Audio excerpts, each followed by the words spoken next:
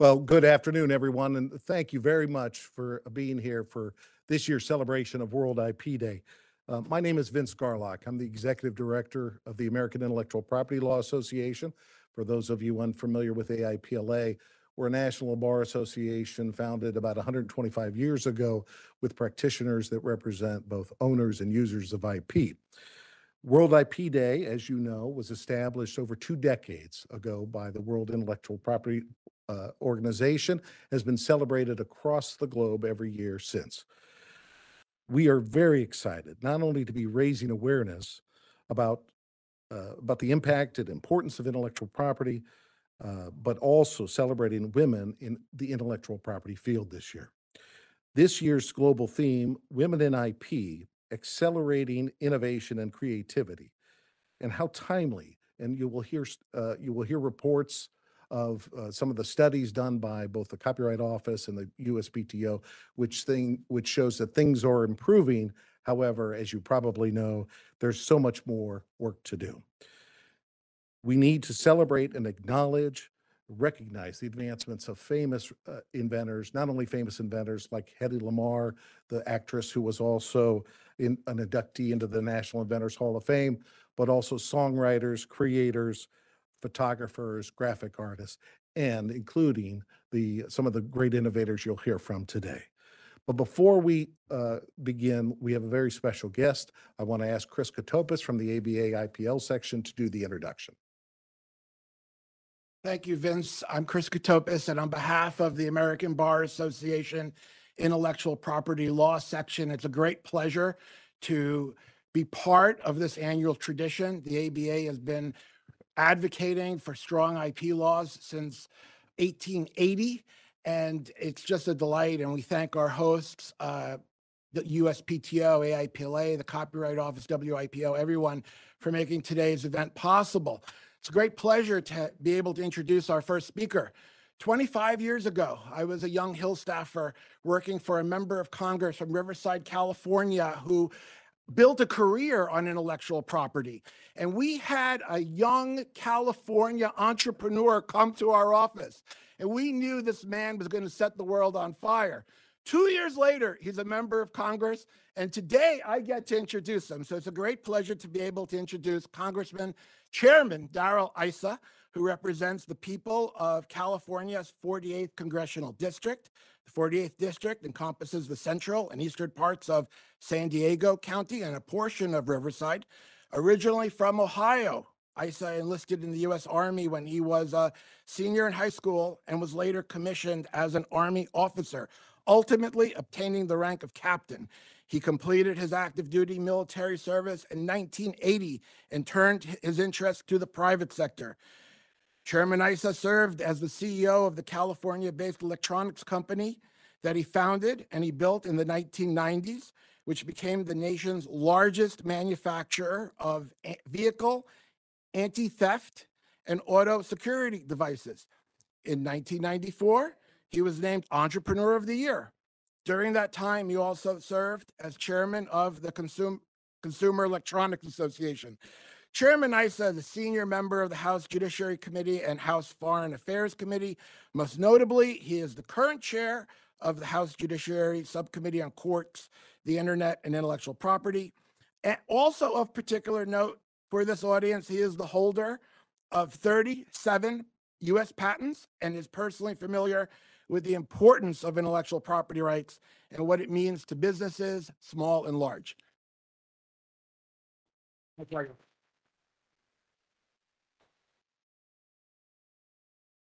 Well, one thing you know as a member of Congress who just left a briefing on artificial intelligence, artificial intelligence is generally here in Congress defined as what the staffer tells you to say that makes you look intelligent.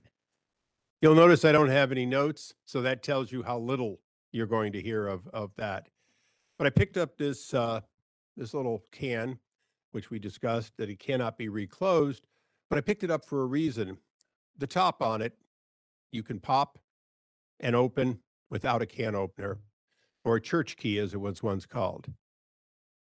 The patent on that is probably in the 2 millions. It was still in force when I was a very young man. When I got my first patent, it was in the 4 millions.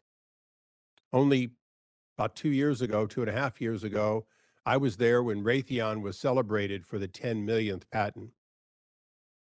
But as the director will tell you, if you ask her for the numbers, I'm sure she has them off the top of your head. Applications will be exceeding 500,000 this year. Granting will exceed, Madam Director, 500,000, 400 and some thousand. We lost her. Well, are we going to hit the 400,000 now that the things they hold on for the hearing? But we've been over a third of a million granted per year. That means every 3 years we'll hit 1 million.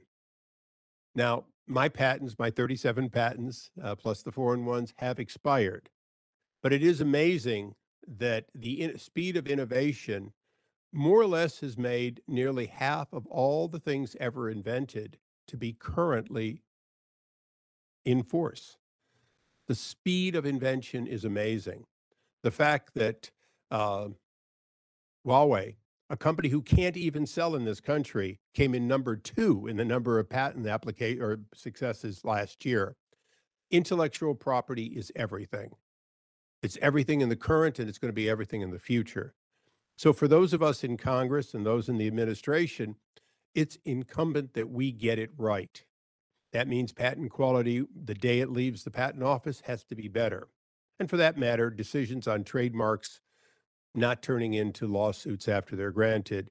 And certainly the idea of whether copyright is real or recently produced by a computer. All of these and more are what is going to face all of us on both sides of the issue, those who invent and those who have to deal with the cost of and the benefits of invention. We're seeing it as there is no such thing as a product that is patented in the future. There are products that are multiple patents and those that are thousands of patents and maybe those that are tens of thousands of patents.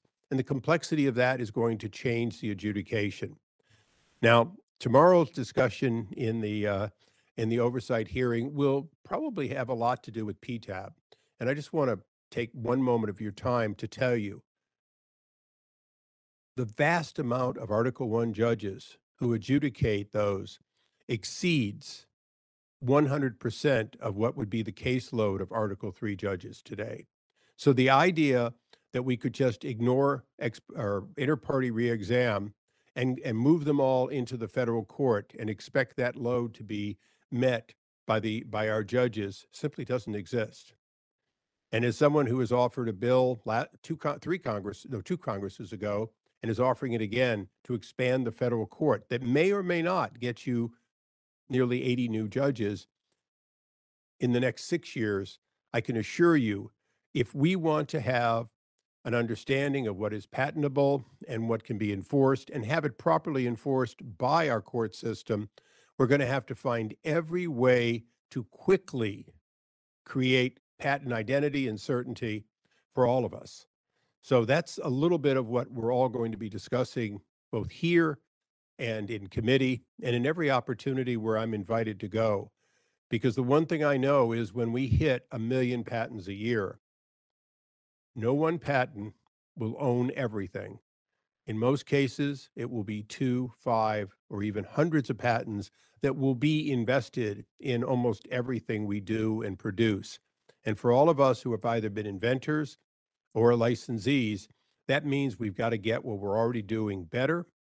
And that's why it's kind of neat, if you don't mind, Vince, that I precede the undersecretary, because on her shoulders falls a requirement to grow an organization out of her own funding, but also to grow an organization in concert with the future of invention. And the future of invention is bright, perhaps so bright that we need to work faster, better than we ever have before. So with that, Vince, thank you for letting me basically introduce the director, but I'll let you do the final introduction. But it is something where I'm very proud that we have, I think, one of the best systems in the world. I think we lead the world, but quite frankly, the world is in competition, and some of the countries would like to undermine our system. And the only way for us to keep from being undermined is to work aggressively forward on being the country people look to as the gold standard for getting it right the first time, and on those rare occasions where it's clearly wrong, fixing it and fixing it at a cost that is not too great to the plaintiff or the defendant. And with that, thank you.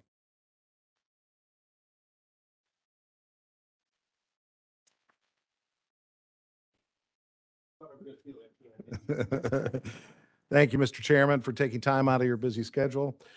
We will be getting to the director in a moment, but first, I wanted to give a special thanks to our host for today's event, Senator Mazie Hirono from the great state of Hawaii. With us today is her counsel, John Conley. John?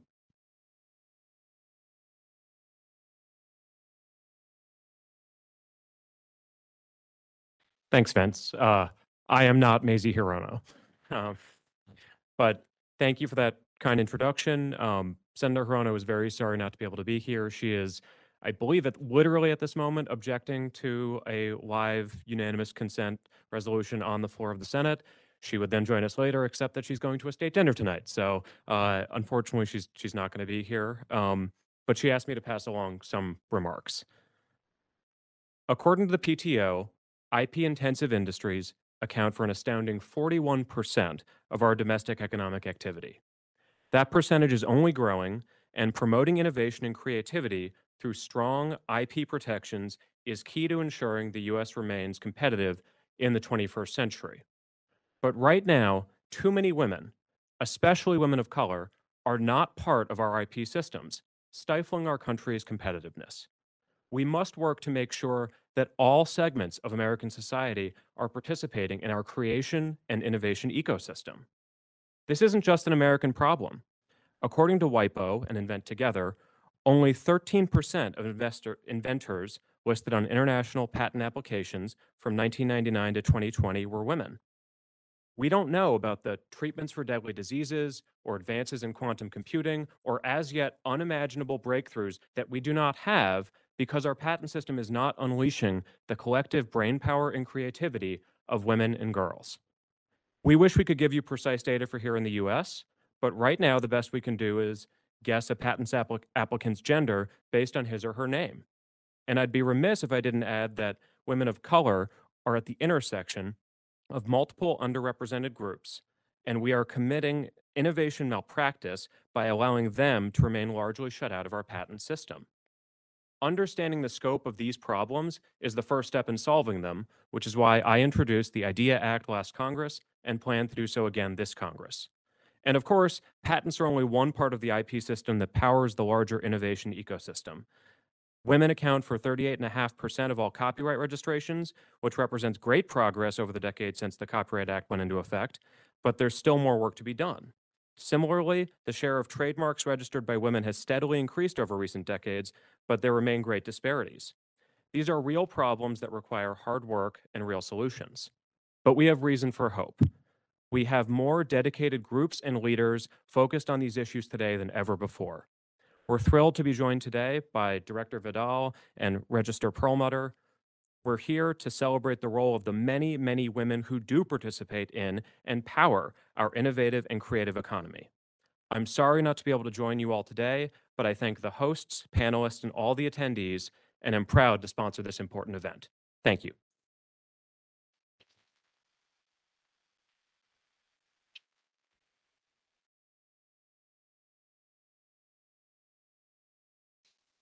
Hi, everyone. I am Jenny Simmons, and I am with the International Trademark Association. We are a global association representing all the brands that you know and love. Chairman Issa, up this bottle of water and talked about the patents that it might hold, but we all see a name brand here that we know and love, and I actually see a little R with a circle. So let us not forget how important trademarks are to our global economy. And it is my distinct pleasure to have the privilege to introduce Kathy Vidal to this group. I know we are going to hear some wonderful remarks from her as the leader of America's Innovation Agency, but just a brief moment to fully set the stage here. She began in this role in April of 2022, and she is the primary advisor, principal advisor to President Biden and through the Secretary of Commerce on the domestic and international IP policy here in the United States. She is working to expand American innovation for and from all. She brings to impact so many different things in all of her activities, including serving as the vice chair of the Council for Inclusive Innovation, or CI Squared. She is a co-chair on the National Advisory Council on Innovation and Entrepreneurship, or NACI, and is a co-founder of the Women's Entrepreneurship Initiative, or WE. She has played a role in advisory boards, including CHIPS, and other committees that are dedicated to diversity, equity, and inclusion. I could go on and on. I have the most delightful role to introduce her, but I'm going to actually cut the remarks a little bit short so that we can have more time and hear about Director Vidal's priorities. Welcome to the stage, Director.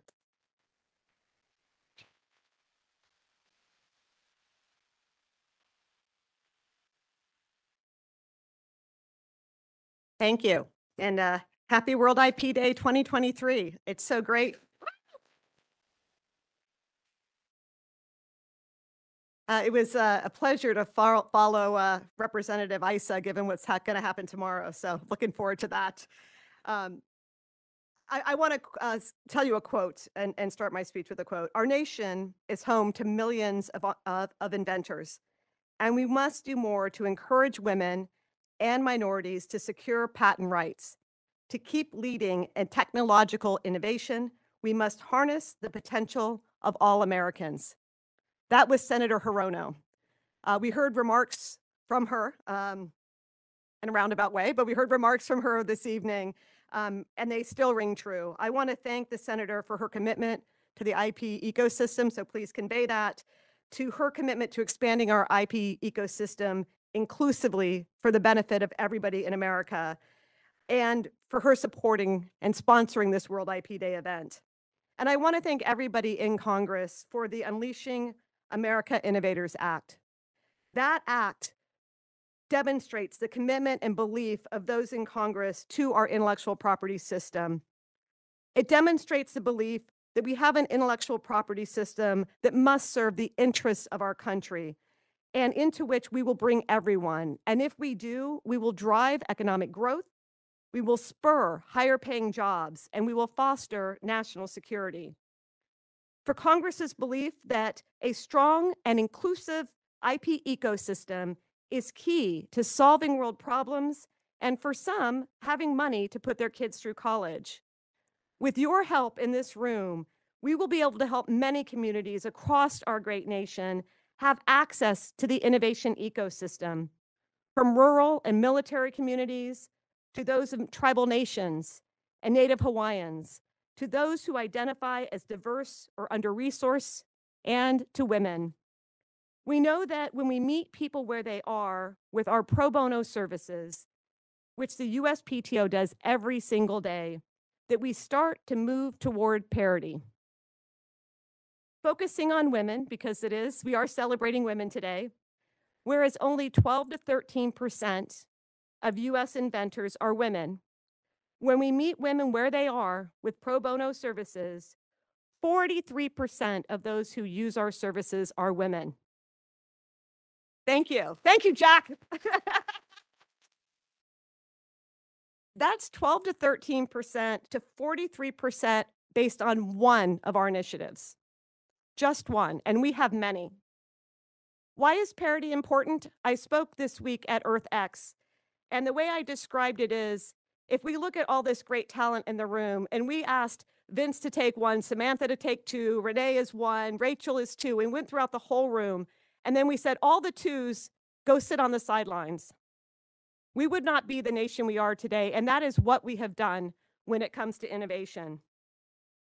Now, I want to talk for a second, being where we are, about historical context. On April 10th, 1790, President George Washington signed our first Patent Act into law, allowing inventors to own the rights to their own inventions for a limited time. But it was not until May 5th, 1809, that Mary Dixon Keyes became the first woman to receive a U.S. patent. Her invention was on a new method to weave silk into straw that was used primarily to make hats. Although it did not result in a financial windfall, it could have at the time, but it did not, her patent method was widely utilized, and it was even praised by First Lady Dolly Madison. Today, 214 years later, more American women than ever have engaged in the innovation economy. In fact, women have represented the fastest growing group of entrepreneurs worldwide. And as you can tell from one of our recent studies on women in patenting, there's been an explosion of women, not only in more counties than ever before, but more women are patenting in counties around the world. But they only receive 2% of venture funding. And even with the explosion, the move toward parity has not made much progress. We must do better. We will do better. This is why the United States Patent and Trademark Office and the Department of Commerce launched our Women's Entrepreneurship Initiative. I launched it alongside the Secretary of Commerce, Gina Raimondo. This is an effort to help women navigate the IP ecosystem, to meet them where they are and bring them into the system. It identifies intellectual property challenges, helps them with intellectual property, helps them with financing, and helps them receive the mentoring and resources they need to survive and to thrive. We know that our world faces great challenges. We need all hands on deck, including especially women, to be inventing, to be starting companies, to be creating. It's not just a moral imperative, it is an international imperative. I love that the title of World IP Day is about accelerating innovation and creativity. Because right now we're doing a good job, and the only way we accelerate it is to get more people into the ecosystem. And so that's why World IP Day, focusing on women, is about acceleration. We're working to accelerate them through our pro bono programs, through our recently introduced first-time filer program, where we're going to award patents more quickly to people new to the ecosystem who are under-resourced. I could go on, and I will in other contexts, so please stay tuned. But we're going to make this happen, but we can't make it happen without you. So whether you're here and from Congress, where you're passing bills to help us, or whether you're from the private sector or from organizations that we team with, I want you to all join us and make sure that we can move the needle in a really meaningful way this year. Thank you.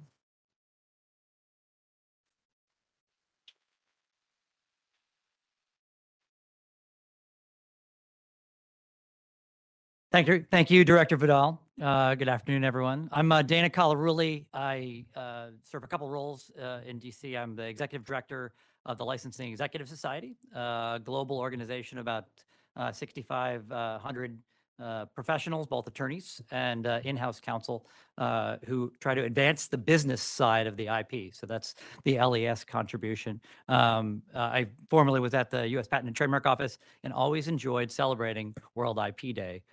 In fact, so much so that I think I became the poster child for the inventor cards. So happy to be here today. Throughout my career, I have worked with and for many impressive female bosses, including the woman I'm introducing today. Register Perlmutter was appointed in October 2020 as the Register of Copyrights. Like Director Vidal, she also has to balance two different roles in her position. One, providing policy advice to Congress and to the executive branch on the important provisions of the Copyright Act. Another, managing a 500-person organization production system to ensure that the IP system is working efficiently and effectively. And balancing those two roles, Register Perlmutter does a very excellent job. I came to find that she was knowledgeable in the roles that I worked with her, thoughtful and insightful, and she continues to do that in her current role. And with that, Shira.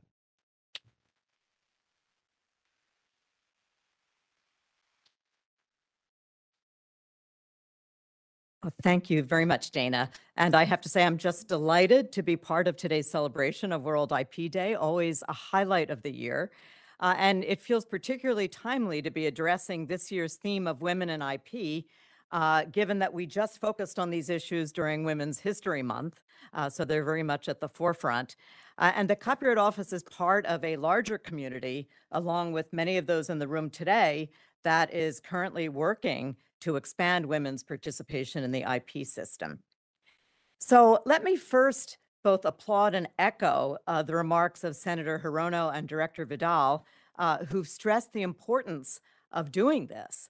There is no question that society's progress in science and the useful arts will be faster and more striking with more contributions from those who've been underrepresented in the IP system, including women and girls.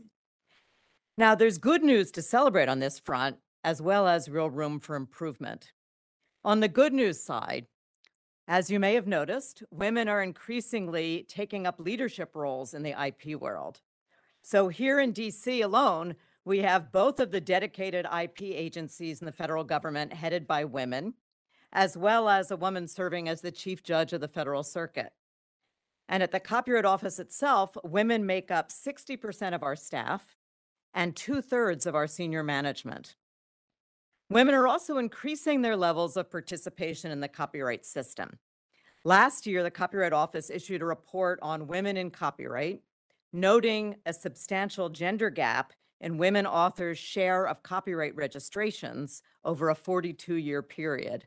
And as you heard, the overall average was 38%. And female creators accounted for a significantly lower share of copyright registrations than men in the same creative occupations. But the gap has been narrowing.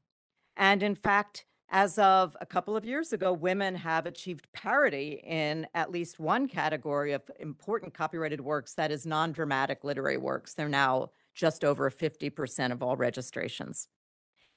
The Copyright Office is committed to improving the record for other categories of works as well, and ensuring that more women are aware of and able to enjoy the benefits of copyright. And this includes a focus on enhanced outreach and education, working with partners in both the public and the private sectors, including at the Library of Congress, with women's membership organizations, and with the Patent and Trademark Office and the groups that are supporting this event today. More broadly, we're also collaborating with our counterparts in the United States and abroad to enhance diversity and inclusion with the goal of ultimately enriching culture and enhancing innovation. This includes working with WIPO, not only on substantive copyright issues, but also on economic analysis and on communications and education. And finally, as Director Vidal mentioned, I have the pleasure of serving as a co-vice chair, of CI Squared, the initiative led by the Department of Commerce through the PTO to expand access to the innovative and creative economy for underserved groups, including women. So through all of these initiatives, we look forward to bringing more women to the copyright table and supporting them in all of their creative endeavors. So let me stop here and wish everyone a very happy and creative World IP Day.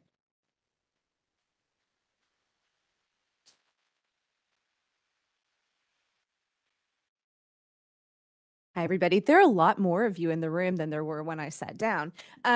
Brad, are you in here somewhere? I think we're up. Ladies. All right, Brad, you're now at the end. I'm going to introduce you and then turn it over to you, and then I'll come up when it's my turn. So thanks everybody for joining us this evening. My name is Samantha Aguayo, but you can call me Sam. And I am the Deputy Executive Director and Chief Policy Counsel for the Intellectual Property Owners Association, which many of you know as IPO.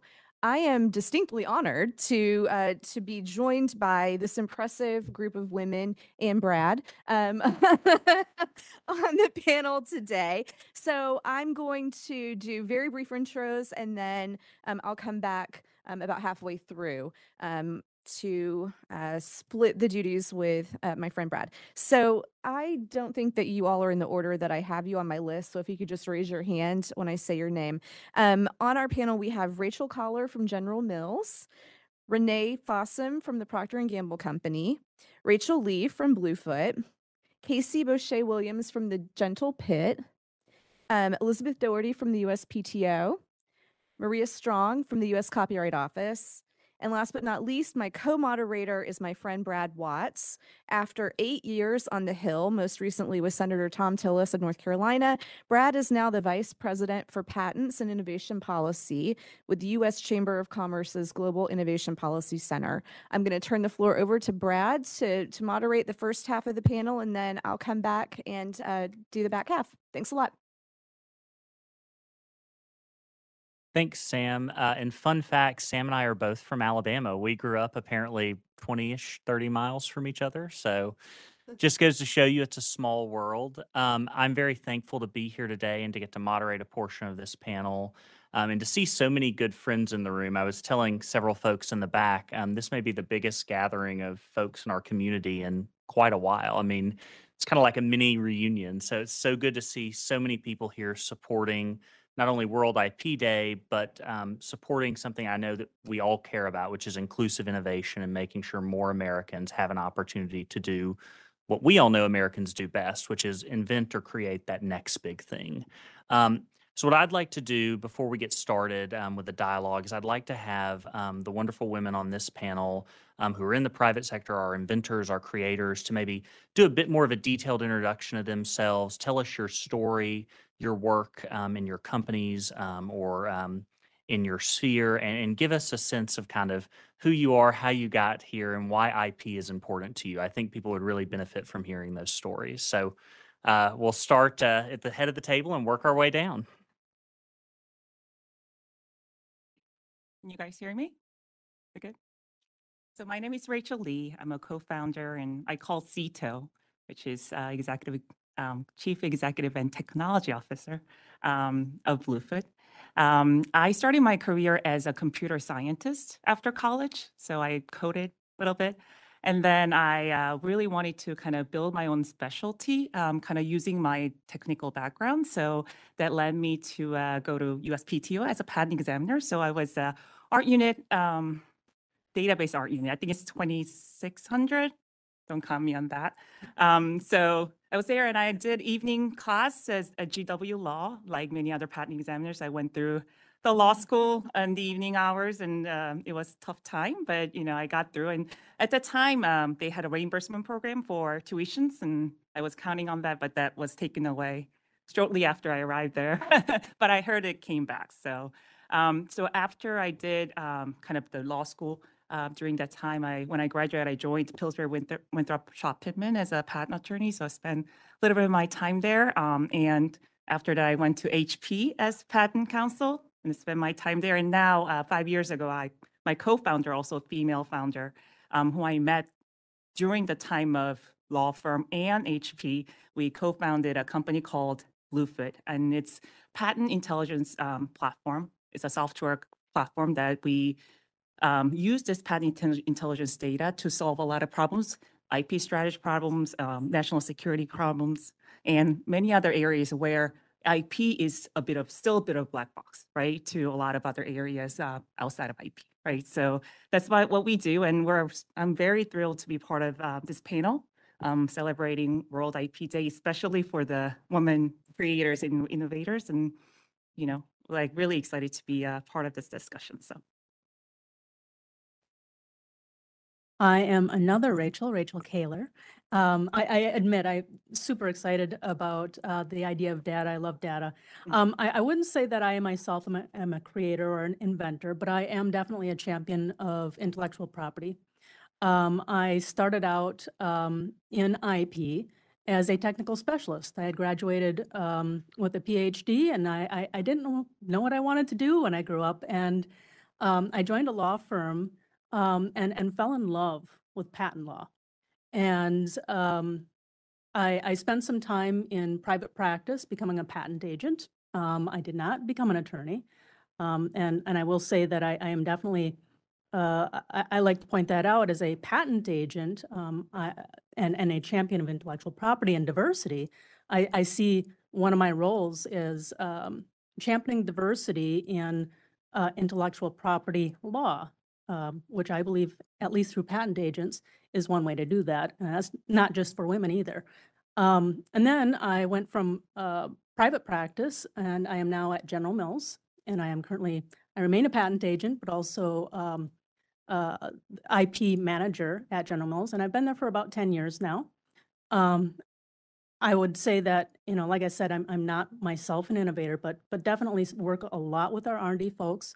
I love working with inventors, and I really love when I get a chance to make a comment. A couple years ago during International Women's Day, I happened to be working with a group of women who were all inventors, and we were talking about filing a patent application with this group of all women inventors. And it was just such a cool moment to make that connection.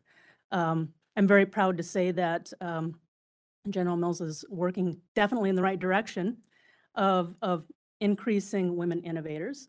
We got a ways to go too, but we're creating an ecosystem for women to be represented and have their voices heard in the innovative space.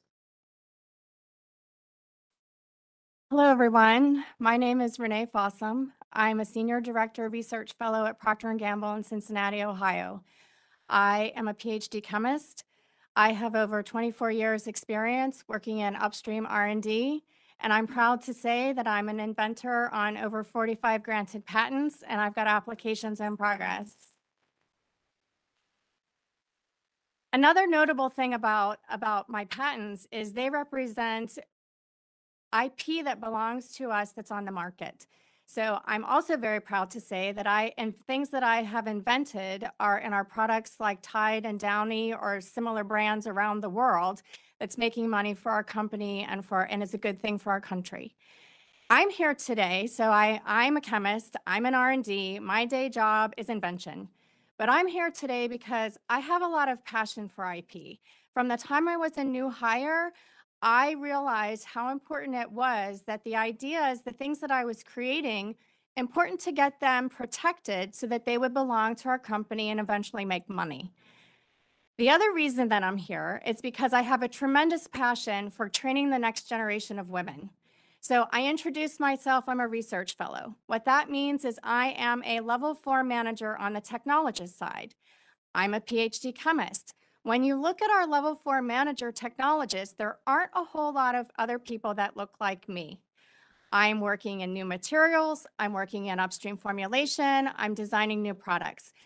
One of the things that I spend a lot of time on is training the next generation so that the path that I took, which was not an easy one, is easier for them, and that when they get to my age in the company, there are a lot more people that look like them. So I'm thrilled to be here today and happy to answer any questions. Oh, you keep going. Okay. Good afternoon, everyone. My name is Casey Boucher Williams. I am the founder of The Gentle Pit. We are a clothing and lifestyle e-commerce brand that up until recently was based in Los Angeles, California. But in the last 3 months, we have relocated back to my childhood home of Corvallis, Montana, where I grew up on a dairy farm. And the reason we relocated there is we have grown to the point where we needed the space. And so now we are kind of in a hybrid role of operating in 2 states. I am the daughter of a dairy farmer and grew up watching my parents work hard to build the business that they had and just passionately go after a lot of different creative business ideas that they had without fear and supporting each other doing that. And so they have definitely been a role model for me in pursuing my own business aspirations. I worked for over a decade in the corporate world on the sales side in a primarily male-dominated industry. And about 6 years ago, I scratched my own itch, essentially. I had an idea for a product category within the animal rescue world and went looking to try and find it on the market and couldn't, and just kind of thought, well, if I want it, I'm sure somebody else does, and so let's start taking steps to create that. And I'm also an example of a business that has built our company on our federally registered trademarks. We have 3, and those have all come out of just my own ideations and thinking, oh, this would be cool. And is anybody else doing this? And I could see this emblazoned across t-shirts and sweatshirts, and let's go ahead and register it. So I am so honored to be here today with the rest of these women and look forward to talking about intellectual property and its impact on small business. Well, let's give all of these women a round of applause. To say they are impressive and credentialed and put many of us to shame is an understatement. So with that, would like to introduce another special guest, Senator Chris Coons from Delaware. Senator Coons has spent his career in the Senate working across the aisle to get the big things done for the people of Delaware. Many of you are familiar with the Bipartisan Policy Center. They've recognized him for his steadfast commitment to bipartisanship and have awarded him its Legislative Action Award. Senator Coons is probably one of the most productive members of the Senate. He's chair of the Appropriations Subcommittee on State and Foreign Operations. He is the chair of the Senate Judiciary Intellectual Property Subcommittee, and he has legislated on numerous fronts, from the Defend Trade Secrets Act to some of the most hard-hitting, pressing issues of the day. And I will say, as Senator Tillis's former chief counsel and having had the pleasure of working with Senator Coons's team for 4.5 years, there are no better partners, no more steadfast friends than the senator and his team to not only this community, but to so many members and staff personally. I could go on, Senator, with your accolades, but I know you're a busy man. But thank you for being here. Thank you very much. Wow, a room full of people celebrating World IP Day. Really, wow. Like, if you were to craft a dream that I might have had as a young man, imagine in the Capitol, more than 2 people interested in IP. Fabulous. All we need to do is fan out, tackle senators, and persuade them of the centrality of this undertaking. So, World IP Day. Something like 50 million American jobs, something like $8 trillion in economic activities directly related to patents. And there are different ways we could characterize trademarks and trade secrets and copyrights. Only 13% of American inventors are women. There are initiatives at the Patent and Trademark Office, thanks to the leadership of Director Kathy Vidal and the legislative work of my friend and partner, Mazie Hirono, to try and strengthen the community and to broaden the community of inventors and innovators. So let me simply say, IP is absolutely essential to human progress, to American competitiveness, to invention and innovation. Protecting and strengthening our IP system is the work that Senator Tillis and I are launched on. One of the biggest moments for me, this is how much of a goober I am. In December, Tom and I, Senator Tillis and I, were at an event. He spoke before I did, and he said, it doesn't matter which party is in control. Chris and I and our staff and Michelle Ankenbrand, my very talented patent counsel and a DTLE from PTO and a PTAB judge and a Delaware resident and a really, really smart and capable lawyer who's giving me a look that says, stop talking about me. I hate it when you talk about me, which is the mark of genius. Give her a round of applause, would you please? Michelle Ankenbrand. Senator Tillis's comment was, we will pursue a similar agenda. We will work well together. We will do regular hearings, and we will put our shoulder to the wheel to improve and strengthen our IP system regardless. This is the only committee, and he is the only partner with whom I think I could actually say that, except for perhaps Lindsey Graham on state and foreign operations, where we just finished talking on the floor, and he and I are speaking at a dinner together in 8 minutes that's 15 minutes away. So if you will forgive me, I will be brief. I grew up in a state and a community where IP was the center of everything that happened in my community. I wish that were true of every young American. And I thank you to the panel for tolerating my very brief interruption of what I suspect was a constructive, insightful, and important conversation before I interrupted you. And let me thank the audience for dedicating your time to understanding and strengthening the American IP system. IP is the pathway to our shared common prosperity and a brighter future. Thank you for caring about it. Thank you for fighting for it. And thank you for celebrating it to World IP Day.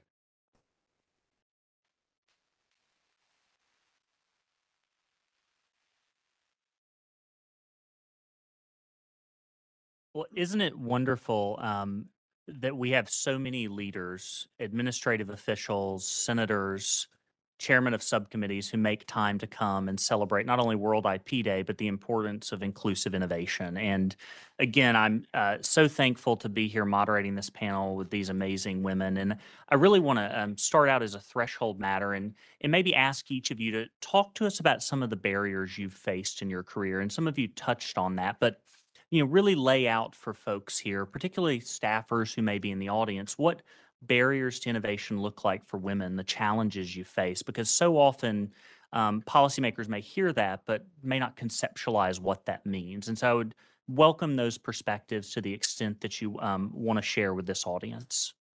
Maybe we'll go in reverse order. Oh, I believe Samantha is going to introduce our two distinguished government guests. Sorry. But yes, maybe we'll start in reverse order this time. So barriers to innovation. I think, when we had our preparation phone call and we were talking about some of the statistics about women and their patents and their inventions and how we need to increase that, I think the barriers to patenting and trademarking and copywriting intellectual property from women are some of the same barriers that exist for women starting their own business. And I'm going to generalize a little bit, but this is also based on my experience working in the corporate world for over a decade, and then also consulting and talking with women who want to start their own businesses. Sometimes us women, us incredibly talented, smart, capable women that have great ideas, end up second guessing and doubting and minimizing ourselves when sometimes our male counterparts just act and go and do and learn from their mistakes and advance forward. And I think if there was one thing that I could impart to any woman out there who has this idea rattling around in her head for an invention or a trademark or wanting to start a business, it's stop being afraid of failing and looking bad and having criticism and judgment, and just start doing. Because in the doing, you learn, and maybe you fail, or maybe your results don't necessarily look how you think you want them to look initially, but that's good data that you can take and get feedback on and use to inform your next step of moving forward. So I think first and foremost, it's taking those thoughts and ideas you have and figuring out your action steps that you can start executing against and moving a little bit more forward and a little bit more forward each day until you get to your goals. And the other thing that I think is important is having representation and examples of women that have gone before you that have done what you're trying to do. Because if you can see it, and if you can see women that have done what you want to do, even if it's not the exact same product or idea, you know it's possible. So I think what we've done here, what the USPTO and all of the wonderful organizations have done here today in showing examples of women in intellectual property is so incredibly important for the next generation of women who might think, oh, I'm not sure it's possible, because right here in this room are great examples of how possible it actually is. I would echo some of those comments. So the situation, the barriers that you face in a large company, I don't have to worry about financials. I don't have to worry about finding an attorney. I don't have to worry about having the ability to search prior art, because I'm lucky enough to work for a large company that we have all those resources right there. So from my perspective, similar to what was said earlier, a big part of what we've seen and what I've lived through myself is what we call this confidence gap, the 90% confidence gap. So women will often want to be perfect, make sure that they are right, make sure that they know it all before they lean forward. And when you have an idea, when you have that creative invention, it's really important that you lean forward and you protect it as fast as you can. You don't need to wait till everything is worked out. You need to have the idea, reduce it to practice, and then go forward. And what I see between men and women is that men will oftentimes lean forward, and if they hear no from an IP manager, no from their manager, no from an attorney, they'll push back. They'll go away and they'll come back and push back. And so what we're trying to train in young women is to be confident in your ideas, to go forward, and to just not be afraid to fail. I'm not going to take the whole time, but we've got some other ideas about barriers. And one of those things that's very similar to, I think, what we all see is this idea of having role models and being taught and shown the way. IP is a practitioner's skill. Every time you file a case, go through prosecution, go through opposition, you are learning. Every case is different, but every time you are learning and building your skills. When you're a prolific inventor, it's almost like your skills grow exponentially because you become a go-to person when it comes time to file, when it comes time to go through prosecution or opposition. What we're trying to do at P&G is establish more formalized mentoring programs between senior and junior technologists so that they learn early in their career this skill. And in fact, if I think back on my own career, that's one of the things that really helped me. So I'm not going to reiterate everything they said. I mean, I think it'd be easy enough to say that it is a little, the confidence gap is a big deal. I will say that I've been very lucky in that I didn't grow up with a lot of money. You know, I grew up in a fairly rural area, but I had teachers and family that believed in what I wanted to do, which was not a very traditional girl thing to do. I mean, the curled hair thing is like a really recently learned skill. And in that environment, if I'd been a little more sensitive to the opinions and the expectations as a girl, I might not be here. I thought I was going to be a veterinarian, and fortunately, I had the good fortune to be able to go to college on a scholarship, had access to that, and discovered absolutely not. That's not what I'm going to do. You know, was able to change into something I did love, microbiology, was able to go get a PhD. And, you know, all of those things could have been barriers to me, but I was very lucky. And I think those are barriers to a lot of different groups of people, not just women, not just girls, but the whole spectrum of diversity, getting an education and going into areas of technology, you know, of creativity that are not traditionally feminine can be a barrier. And that's one of the reasons I advocate for patent agents and building diversity in patent law, because number one, you don't need a law degree to become a patent agent. You can practice before the patent office and practice patent law. So that's one barrier removed. And another thing is that once you increase the diversity of representation before, you know, the office, inventors can start seeing themselves as being able to approach patent law or trademark law. You can see the diversity within the law, and it becomes less intimidating, more approachable.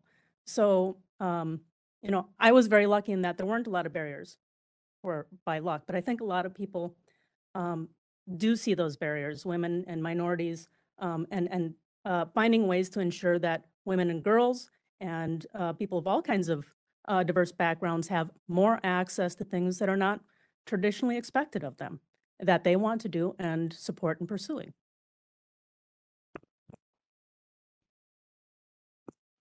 I'm going to share a little bit about my kind of experience as a woman founder, some of the barriers that I experienced. So like, you know, to start the story, you know, many of you already may have heard like how the venture capital market was actually really good last year, like post-pandemic, like money funneled into the VC market. They had a second highest investment VC money in the US, which was $200 billion.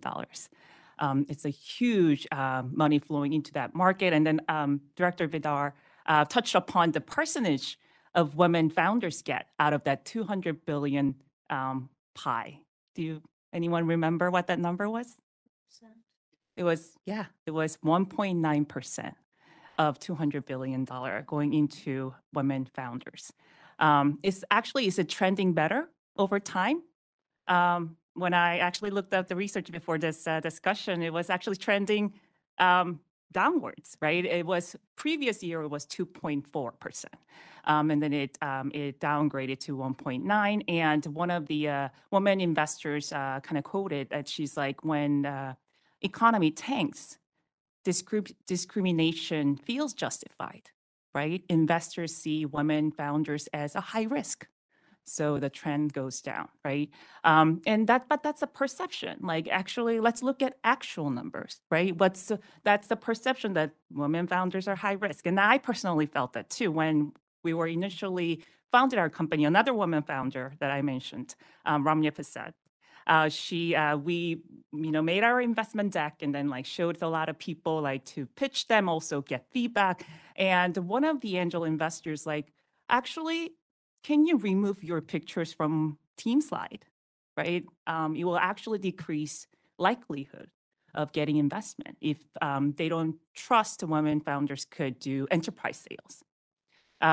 He was actually giving feedback from good intent, right? Because he also see this unconscious bias, right? We appreciate the feedback, but we didn't exclude it. We didn't remove it. It's still there. But going back to the actual numbers, no one talks about actually success rate of women founders, right? We hear about this 2% pie, 1.9% out of 200 billion pie. But if you look at success rate, investments into women-founded companies actually outperform all male founding teams by 63%, right? It's amazing number, right? It's a really, really amazing number. And if you look at this actual success, they say women founders, generalizing again, right, tend to care more about company culture. They build a really strong team, lead with empathy, right? And then they also really good with spending their money, right? Like they're allocating their money. They spend less in the areas they could save, they leading to successful business, therefore 63% outperformance that we experience, right? So in my mind, we need to celebrate this, right? And then kind of be really vocal about the success that we're getting and re-educate. So I'm really appreciative the We initiative, the Women Entrepreneur Initiative, like really educate people the success stories that women founders have. So. Well, this is absolutely amazing to hear your stories, and Rachel, particularly hearing, just the unconscious bias that you experienced, as a woman founder of a new company. I mean, I think that's very powerful for people to hear and understand that for many times, some of the barriers you're facing aren't because of credentials. It's not because of your ideas. It's because there's an unconscious bias. And so thank you for articulating that. One thing I think that was common from all of you is talking about mentorship and how important it is to have someone to look to for advice, for guidance, to push back and challenge you and encourage you to continue going. And at the Chamber of Commerce, we're lucky. Our members are very supportive of inclusive innovation efforts. As companies large and small, they want to make sure that their talent has the resources they need. And so I'm curious to hear from all of you, how can the private sector engage in effective mentorship when it comes to inclusive innovation?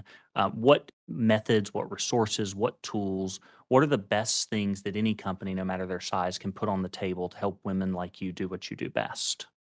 Maybe we'll start at the other end again. I'll keep it short. I think for us, at least our company, I think the psychological safety is really important, that building the trusting environment that whether you're a woman or you're junior or, that we provide that safety, right? That they feel safe to be vocal, speak up their ideas, and delete ego is one of our core values. So that's kind of the environment that I think foster innovation. So I'd like to speak a little bit to, creating the environment. So we've all heard of DEI, right? Diversity and equity and inclusion. General Mills recently added as one of our core values, belonging. So inclusion is making room at the table, and belonging is listening to all the voices. So actually embracing and making it public what you as a company, so I work at a rather large company, General Mills, But I think that, large and small, and start measuring the things that affect that, right? So, creating a culture of belonging is super important. And then as the expectation that your employees live that value. And when you live that value, then you get mentorships that are across the company. So I think it's important to remember that women don't have to mentor women. I think, women can be mentored by men. Absolutely. Bringing women to the table and hearing their voices is in part an invitation by the men who already have access, right? Same with other areas of diversity. We don't all have to look alike in order to mentor one another. So reaching out your hand and mentoring. The last thing I'd like to mention is get involved in organizations, because where you have professional support, where you can connect, and I'm a member of AIPLA, I'm very proud of that. So many opportunities to get mentorship in professional organizations, whether that's AIPLA for those of us who practice intellectual property law, or if you're chemistry, you might join the ACS, that sort of thing, where you get involved in those sorts of organizations and build your professional mentorship.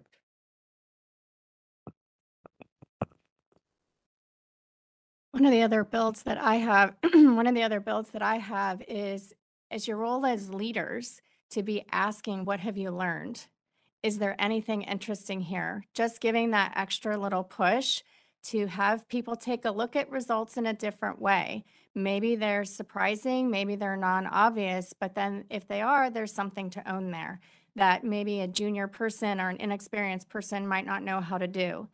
And then as you become more experienced, open the doors. So I think you mentioned access. So it goes a long way to have a relationship between the inventor and the attorney and the examiner, and the IP managers, and the whole process.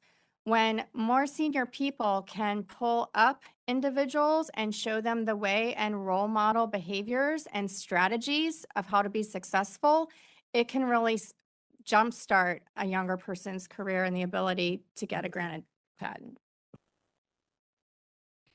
So I think the idea of mentorship can, in and of itself, be a little overwhelming, especially for somebody like me who, for the first 4 years building the company, it was just me. So we didn't have larger corporations with other amazing women working in it that I could kind of talk to directly. And I think that that's important, especially for women out there that maybe you're in rural areas, even in Los Angeles.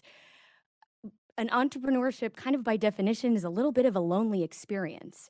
And finding a mentor can be a full-time job. Where do there's no mentor store that you can go to and just pick one up on a Tuesday. So for me, I had to find mentors in people that I didn't even know personally, in books, in podcasts, in social media. For as much as, the negative side of social media, there's also wonderful benefits in that you can search and find women who are a little bit further ahead of you or a lot further ahead of you doing what you're kind of trying to do, and learn from their examples and listen to what they have to say. So I would encourage anybody out there who is kind of stuck on, well, how do I find a mentor? Just start researching. Google women in the industry that you want to be in, or doing the things that you want to do, and read up on them. I have gotten so much inspiration from women-led companies and male founders that have gone ahead of me, that have given, you'd be surprised how much you can learn by just kind of paying attention to what they're posting, paying attention to what they've written, or interviews about them. So I think looking for mentors in non-traditional areas and finding inspiration where you can is really important. Oh, absolutely.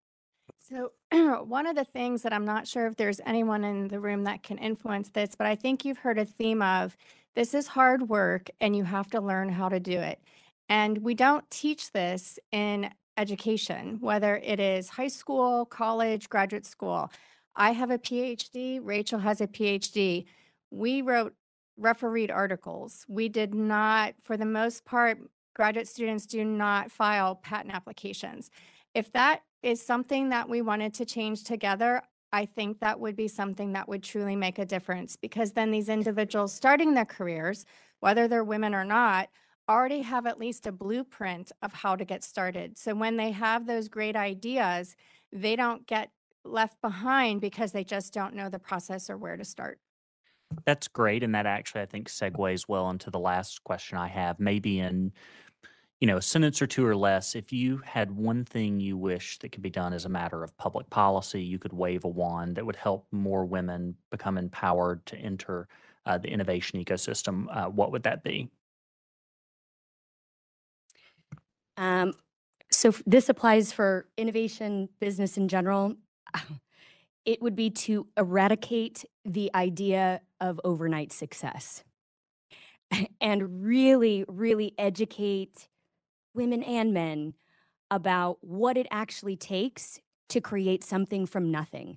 And yes, there's this big shiny reward at the end, and it's kind of exciting to start in the beginning, but there's the whole middle that can just beat you down if you don't have the support and the fortitude and the tenacity to keep plugging away day after day. And so I think, as much as I'm a proponent of social media and what it's done for business owners and the access it's given, there's also the downside, which it creates this false narrative of, oh, they started on, this day, and look, 6 months later, they have an 8-figure company. And that is just not reality. And you know what? That is okay that it's not reality, because if you were given everything that you wanted instantly, I am so glad I was not given a large sum of money right when I started out with Gentle Pit, because I would have made a lot of mistakes and probably not done a lot of things correctly. There is value in the process and in learning and failing, even though I think failure is just data that you get back and you use it to inform your next step. So I think women in particular, it's really encouraging them that this is a long process. It needs to be a passion. It needs to be a calling, but it's possible if you hang in long enough and keep taking one step after another, because eventually you're going to build momentum and critical mass, and you're going to get to where you want to go. Do I get to talk again, even though I already gave one? Because I have another one. So other than the education piece, I think one of the enablers would be to speed up the process from filing to grant. I think that as an inventor, it can take years before you see any activity or any movement. And especially so for someone like me in a big company, that's okay. I've got all this ecosystem behind me. But to an entrepreneur or to someone who's trying to get going in white space, it can be the difference, I think, between having a competitive advantage and not. And so I think that's an important thing. I agree with all of these things for sure. If I were to wave a magic wand, I would say that we need more practitioners that are more diverse to help more people. The current system is not just slow, but also very expensive. And there has to be, we certainly should be exposing younger people to what intellectual property is, what it takes, what it does for you. But we should also have a very clear understanding that, of how it can be protected. It is a big, more than a bummer when you've spent a lot of time and energy into an idea only to find out you can't afford to get a patent, or that once you got a patent, it's easy to infringe, or, a number of other pitfalls, right? So making sure that the system is more accessible, and that does mean more practitioners, that does mean pro bono, that means a lot of things, and we're working on that. But that's more than a sentence or two, but that's my magic wand to add on to the other things. Thank you. So for me, if I had a magic wand, I talked about kind of the founders, kind of women founders gap. And I think there's a policy changes or public sector kind of stepping in that we could augment. Like for instance, our company is a beneficiary of a Small Business Innovation Research Fund. It's called SBIR program, and we benefit a lot by being part of the program, actually helping some of the government sector work with our patent intelligence. And, I think those programs could be augmented and then really benefit kind of the women founders who are trying to survive during that gap, right? Because once you make a certain point, I think the disparity actually decreases, right? The early stage startups by women founders are the most suffering, right? So I think the filling that gap in between so that we could actually push forward will be my kind of wishful magic wand. So.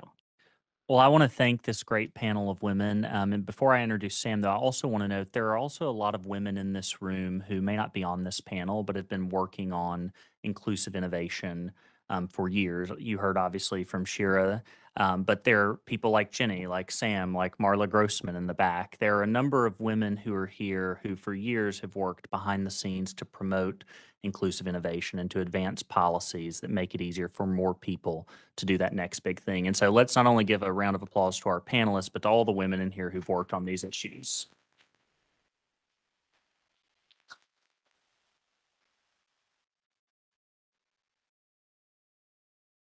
Did you take notes on those policy ideas, ladies? So getting straight to the point, I want to talk with my friends in the administration. Liz, we talked about the fact that women currently account for only about 13% of inventor patentees. The USPTO has estimated that if women patented at the same rate as men, GDP could increase by more than $1 trillion annually. So how can we unleash the potential of women innovators from the USPTO's perspective?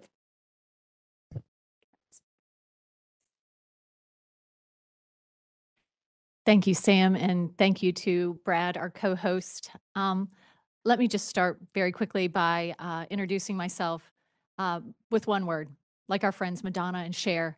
I'm going to go with one word, and that's awestruck. Awestruck at the panel of remarkable, beautiful, talented women that I have had the opportunity to be with today. Awestruck to be here in our nation's capital with a room full of people celebrating and empowering the growth of intellectual property. Sam, to your question, there's so many things we can do, and there are so many things that the USPTO is doing, in fact, to unleash American innovation. And I'm pleased to have the opportunity to amplify the director's remarks in talking a little bit about our WE initiative. She spoke about it briefly, but she did not share that today, in fact, was a WE Wednesday. Hopefully many of you attended either virtually or in person our WE Wednesday held on our campus, where we highlighted 6 remarkable women talking about the role of mentorship. And this was just one of our many monthly programs for WE Wednesday. WE Wednesday is built upon our 25-year platform of Women's Entrepreneurship Symposium that the USPTO has hosted each and every March, again, for 25 years. WE Wednesday has now taken that platform and blown it up in a positive way to have more repetitive information, education, and resources available. So not only do we have our in-person and virtual events being held each and every month, we also have on our website video tutorials from successful women entrepreneurs, founders, scientists, and inventors. We also have our journeys of innovation, which tell the stories in writing of these similar remarkable women that we can all learn from.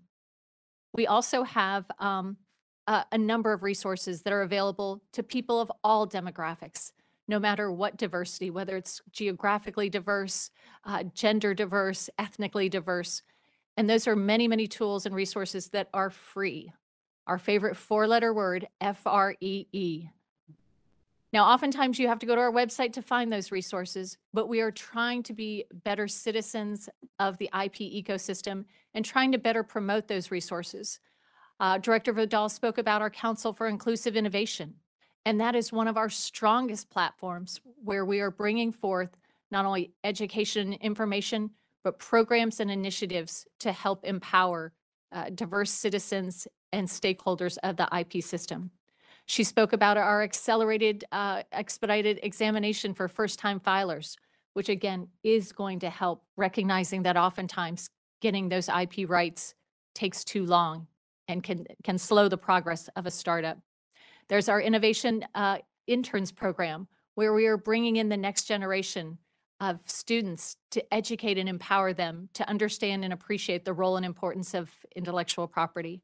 We're starting our very own grassroots campaign, where we are empowering our employees to be grassroots educators in their community, IP champions, in fact, to help speak to K through 12 audiences. As was suggested, we need more education. The U.S. Intellectual Property Alliance, in a recent survey, surveyed over 1,000 Americans as to their understanding and appreciation of intellectual property. The results, not that surprising. People's level of knowledge of intellectual property may be a mile wide, but it's only an inch deep. We have a lot of work to do to change that. And changing it through K through 12, K through 20 education, I think, is a great place to start, and certainly something that the U.S. Patent and Trademark Office and many of our collaborators that are here in this room, are working to do. So it's a great, great opportunity. I know my colleague has not had an opportunity to speak, so I don't want to take all of the time, but I do want to have the opportunity to speak about the value of her IP, which we have featured here today, but maybe I can do that in just a moment after Maria speaks. Yes. So, Maria, why don't you share with us what the Copyright Office is doing to support creative women and any other takeaways that you'd like to share with us? Well, no, thank you very much for having us here, and it's always a pleasure. I think a really important part to remember is that everyone in this room is both a creator and a user of copyright. And copyright, unlike our industrial property colleagues, does not require registration. But I think there's 3 points I'd really like to leave you with. We have to walk the walk, and under Registered Promoter's leadership, we have a strategic plan that has 2 key goals: copyright for all, getting the message out to everyone of all communities here in the country and abroad, as well as the enhanced use of data. And as Registered Promoter said, our building out our data is really important, because we have to know what we have so we know where we're going. And so to that end, we've hired a chief economist who's working with the PTO chief economist, as well as colleagues at WIPO and the UK IPO, to get that information. We released the report last year. 38% of registrations for the past 42 years are women. Over that trend in time, that women who've been in motion pictures has doubled, and women who have been filing computer programs has tripled. There's still a lot room to go, but we're also going to be expanding with our chief economist research into demographics, because that's sort of the next set. Who else do we have? Where can we target messages? How can we get more people into our system? And I think that's another point that we've done is we've created, and we've put all this data up on our website. We are going to be encouraging, and we do encourage researchers to take that data and start looking at it and examining new ways to help open up the system throughout, whether it's small, medium, large, or independent creators. That's really, really important. The final point, outreach and education. It's everything, as we've all been talking about today. We've been involved at the Office of Partnership across not only government, as Shira said, with CI Squared, and we're always looking and ready to partner up and present to all audiences, large and small, academic, international, you name it. We have to walk the walk, and I think that our office is doing the very best that we can. With respect, we've also been working with WIPO, both on the economic side, public awareness side, in addition to the sort of international copyright issues, which are actually important not only for our creators, but for the world creators. And so I want to just wrap up and say we realize there's a gap, but we are very excited about the work that we're doing to get the message out for the creators, everyone who's in this audience. And I think the important part is to steam ahead. STEM education is really important. Let's make sure that the artistic endeavors are also related. So thank you.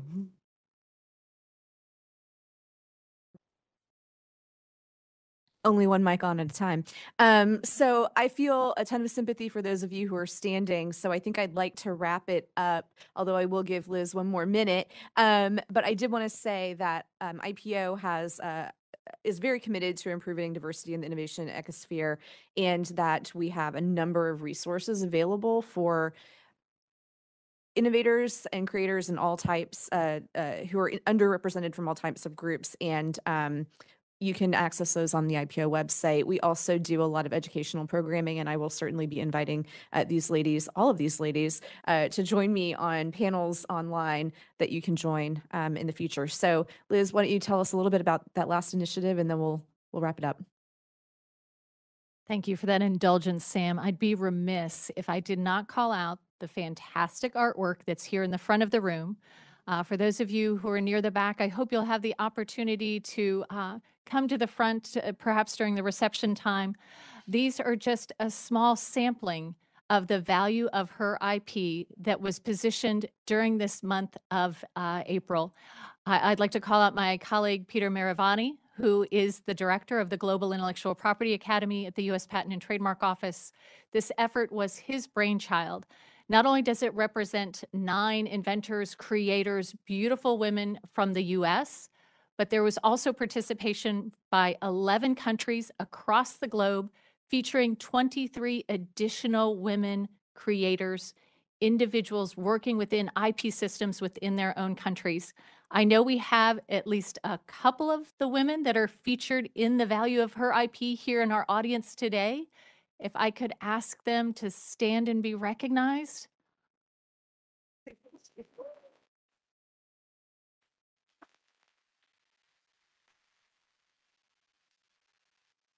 These women are our future. These women are the role models for our children, for our times, for the generation that we have now and for the generations to come.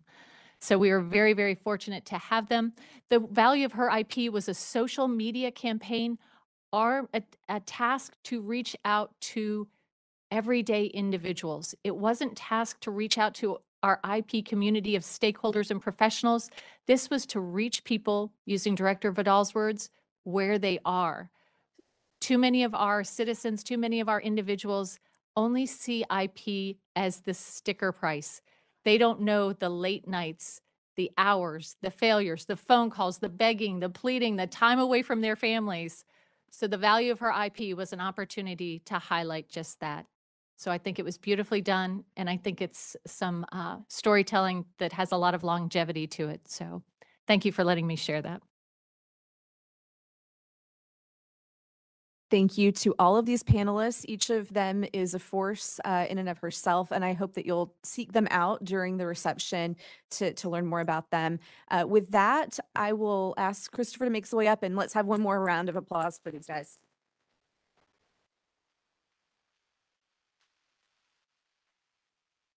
Well, on behalf of the Director General of WIPO, I want to thank all of you for coming. It's wonderful to see the room full after 3.5 years. So thank you all very, very much. I want to begin by thanking Senator Hirono, who helped host this event, along with the Senate IP Caucus, Senator Coons and Senator Tillis. I want to thank the House IP Caucus as well, Congressman Issa and Congressman Hank Johnson from Georgia. Our partners of many years in government, Shira Perlmutter from the Copyright Office, also a WIPO alumna, thank you very much.